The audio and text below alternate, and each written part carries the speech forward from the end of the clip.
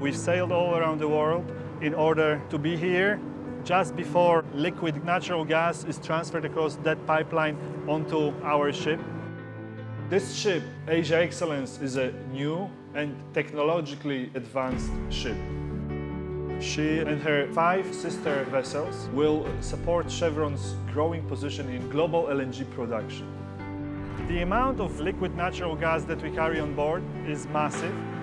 Each of the Asia-class vessels has got 4 cargo tanks, which hold approximately 160,000 cubic meters of liquid natural gas.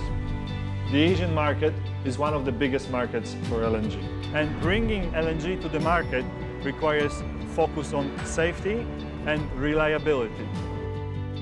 What cannot be seen from outside is that to take this cargo from point A to B, there has to be a lot of activities happening. Operation continues 24/7. The ship never sleeps. Every single piece of machinery is checked on regular intervals. The cargo needs to be conditioned, maintained. The parameters are checked regularly. And apart from the technical part of carrying the cargo, there's also the individual, personal, human element of that activity. We work all together in engine room, on deck, on the cargo side, to make sure that safety is our priority.